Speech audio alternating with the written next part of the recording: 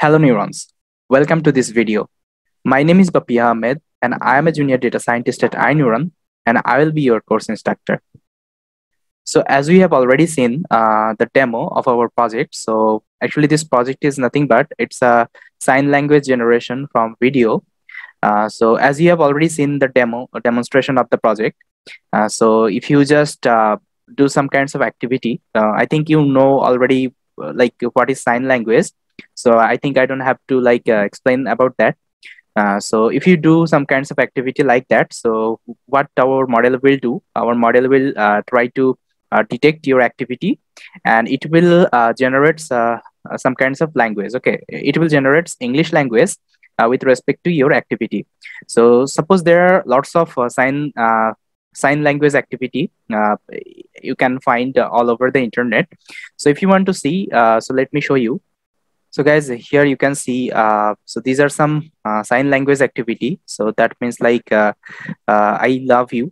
So if you just do like that, so that means you are trying to say I love you. And here, that is like your thanks. Okay, like that you can show your thanks activity. And there are like many more you will find all over the internet. So see, that means like you are trying to say hello and it is yes or no. Okay, so here what we are gonna do, we'll be collecting some of the images like that. Okay, some of the activity will be recording. So in that project I have just taken 6 activity of your sign language, but you can take many more if you want to see. So you can search here, you can search over the internet and you can find many more. So guys, these are actually sign language activity. So with respect to that, you have to generate the text if I do like that, so what should be meaning of that? Okay, so you just have to detect this activity and you have to print it like on top of that. Okay, so let me show you this notebook.